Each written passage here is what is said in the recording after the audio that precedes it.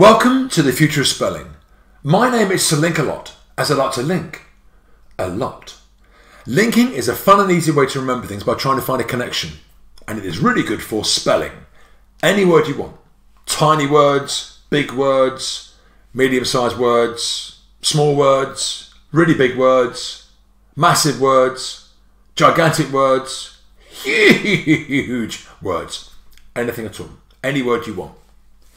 There are various linking techniques, and I'll talk you through each one in a lesson. Lesson 1 was words inside words. Lesson 2 was other things inside words. Lesson 3 was things that look like letters. And lesson 4 was silent letters. Silent letters. Today, lesson 5 is a technique I adore called letter linking. It's a new term. I made up this term, but I'm very, very happy with it. It's called letter linking, this lesson, and Susie stories. We'll come back to that later. Now, before we go any further, we've had some great chats online with people on social media, Facebook, Twitter, with their ideas, their links, and there have been a few badges won. So exciting, the whole thing. So exciting. I keep saying it. It's not all about me. I'm there for you. I'm there. I'm your safety net if you can't think of a link, but you start thinking of links. It's not all about me. I do keep saying that, but it's an important point to make. So the first one we got that I really liked was from a girl called Isabella. She thought of this link, 6 years old, 6 years old, for the spelling of Saturday. She said, "You are sat around all day doing nothing." You are of Saturday, S-A-T-U-R-D-A-Y. You are sat around all day on Saturday doing nothing. Now that from a 6-year-old, I think it's really, really clever. I appreciate grammatically it should be you are seated or sitting, so you are sitting. But for a 6-year-old, we'll let it go. Let it go, let it go, stop it, stop it. Really, really good link for a 6-year-old girl to think of that. We give Isabella a clap, a 2-finger ripple, and she's winning a badge. She's won a badge for that. A new toy, a new prop. We love it. Anyway, now that'll do. Stop it. Don't go on for too long, okay? The next one, another really good one, was from a boy called Benji. Now he thought of a link for the spelling of address because address is A-D-D-R-E-S-S. There's 2 D's in address, which can be quite tricky. My one is don't forget to add your address. Sorry, don't forget to add your postcode to your address. Add inside address. But his one was really clever, I think. "Mum, another mad dress has turned up at our address. Probably for you, all right? Another mad dress has turned up at our home address." Mad dress, drop off the M, address. Very clever. Clappity clap, 2-finger rip, and you guessed it, for the badge. Nice. Great stuff, great stuff. So, lesson 5 is about letter linking and Susie stories. We'll come back to Susie stories later. Letter linking. This is a very, very strong technique. The formula is tough word next to easy word in an expression you know or could learn very easily. Tough word next to easy word in an expression you know or could learn very easily. So the first word up is crumb. You can't hear the B of crumb. Crumb, crumb. It was like the silent letters lesson with thumb. You can't hear the B of thumb. Thumb, crumb. So for you, you've got 5 seconds to think of as many links as you can. The formula is, tough word is crumb, next to another word that begins with B that's something to do with crumb. So, give me a word beginning with B that's something to do with crumb. A word beginning with B, beginning with B, that's something to do with crumb. See how many you can get in the next 5 seconds. There could be 3 or 4 or 5 here. A word beginning with B that's something to do with crumb. Start the clock.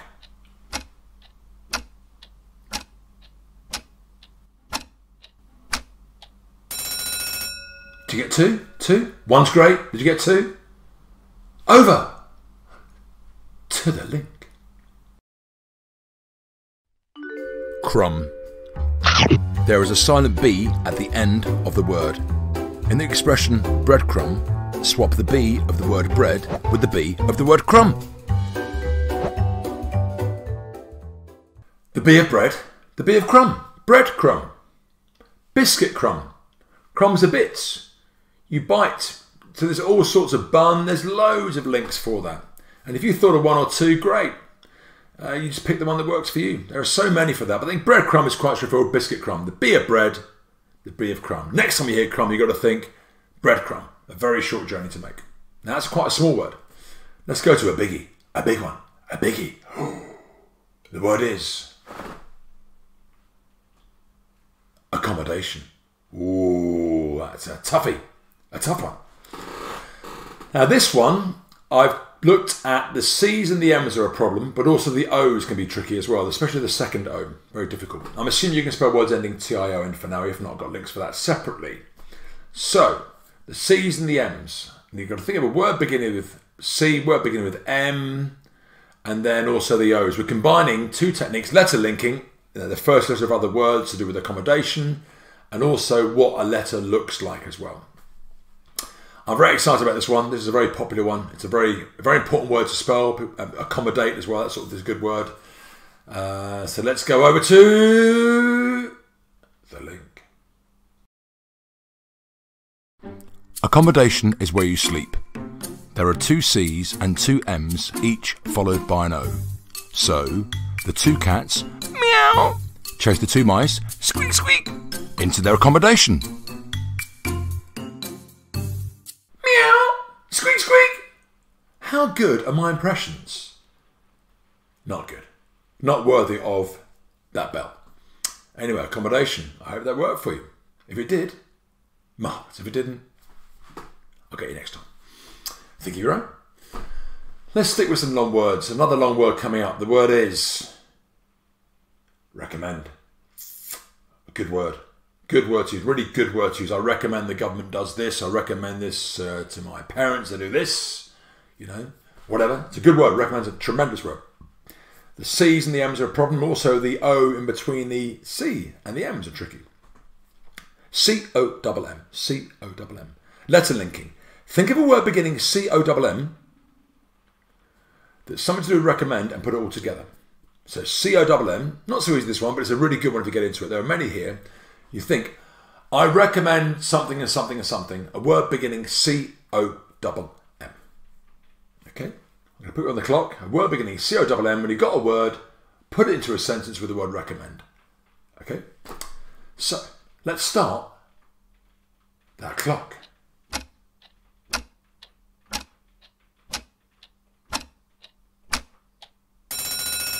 Did you get one? If you did, yes. If you didn't, over to the link. Recommend. The C-O-M-M of the word recommend matches the C-O-M-M of the word comma. Mrs. Fox is not a happy English teacher. The punctuation in your homework was appalling. I recommend from now on using more commas and full stops. Animal impressions, impressions of female teachers. I mean, the list is endless, really. I mean, you know. Anyway, so C-O-M-M of comma, C-O-M-M of recommend. Just slot it, start matching it up, letter linking. A really good technique. I mean, there could be, I recommend you obey my command, said the Sergeant Major, C-O-M-M of command. I recommend you read my comment, says the teacher, C-O-M-M of comment. There could be many, many. Whatever works for you. It's a good one. I like that one. The next word up is move. Tricky word. Could be M-O-O-V or M-O-O-V-E. M-O-V-E. Let's put you on the clock. Can you think of a word beginning O-V-E? Firstly, very small word beginning O-V-E, and put it together in an expression with the word move. A word beginning O-V-E, a very small word. Let's start that clock.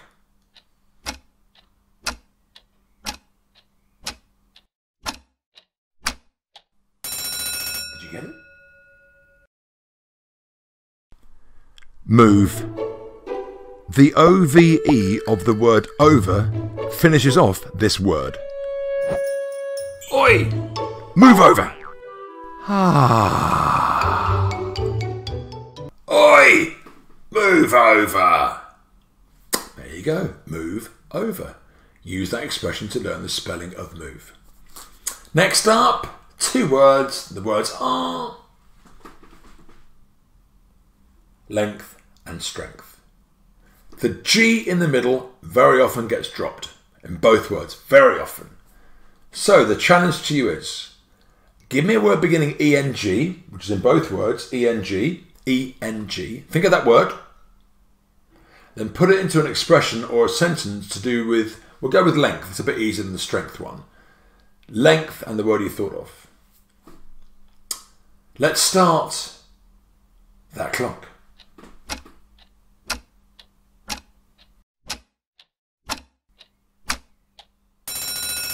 Now over to the link.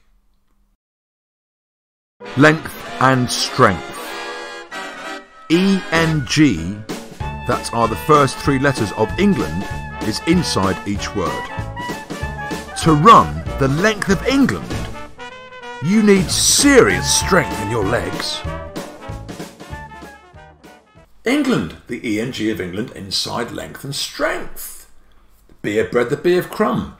Letter linking, a very powerful technique. Really, really good technique. And there are hundreds out there. Now, I would like to introduce to you my partner in crime, Lady Lexicographer, or she likes to be called Lady Lex, who will tell you the story behind some of the words we've covered so far in our lessons. Greetings, Lady Lex. How are you this fine day? I am extremely well, thank you, Sir Linkalot. Although it's very rainy here, it's not a fine day, my end. But that doesn't matter because we're going to talk about words, and words are always bright and shiny. They are. Well, bright and shiny, we like bright and shiny. Now, the first question I have to ask you is, what is a lexicographer? It's a really difficult word, not only to spell, but to pronounce this one. I think it's easier to think of lexicographers who compile dictionaries, really, as word detectives.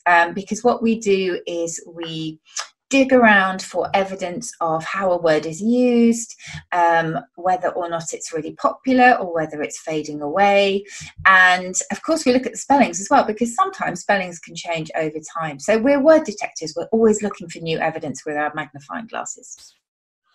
Now, I'm guessing, but you tell me, why have you joined me on my quest of making I can't spell a thing of the past? What's your reasoning behind joining me? The reason I wanted to join Sir Linkalot is what you were doing is making spelling fun, and I've always loved dictionaries, but I know that I'm quite unusual in that. Not everybody loves dictionaries, although they should, and maybe we'll talk about that one day, because they're so full of these amazing stories. But you are taking the words that really can't be learned in any other way than memorizing them, and that's not really very appealing to quite a lot of people. You know, you can't spell them through their sound, because their sound and their spelling are actually really different. And what you've done is put together so many fantastic little animations that are just funny to watch and help those really tricky spellings lodge in the mind. And it also gives me a chance to tell some of those secret stories that I mentioned that are behind the word. So I'm kind of coming up behind you with some of those wonderful word origins. We do love a dictionary, and here's one. This one here, it's the Oxford English. I know some people like Chambers, but whatever, I'm an Oxford man, deal with it. Okay, we love a dictionary, fascinating stuff, and you get more and more words every year. Now, Susie, you mentioned secret stories. We're going to call them Susie stories on the app, and at the moment there are 40 up there, with many more to come, which is fantastic. And we're going to show you a few now to see what it's all about. Over to Susie Stories.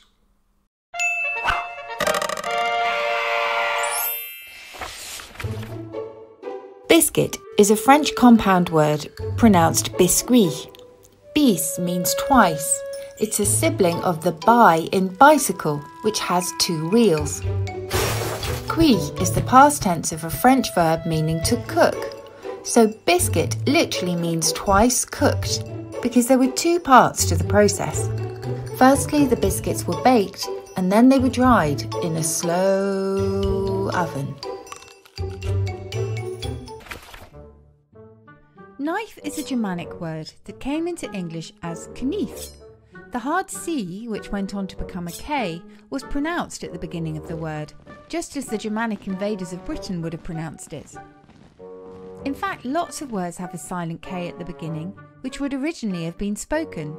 A knight was a Knecht, from the German Knecht, a young man or boy, and knitting was once knitten. We dropped the K sound to make things easier for the English-speaking tongue. Shame. I'd love to talk about knowing how to knit with a knight on my knee. Manoeuvre, meaning a carefully planned scheme or action, was once all about using our hands. At its heart is the word manus, the Latin for hand, and the French word œuvre, meaning work. That manus also gave us manual, operated by hand, manacles, handcuffs, manipulate, to handle, manicure, a treatment for your hands and nails, and manuscript, something written by hand. It also gave us manure, dung, which farmers often clear away with a hand-held spade. Pooh!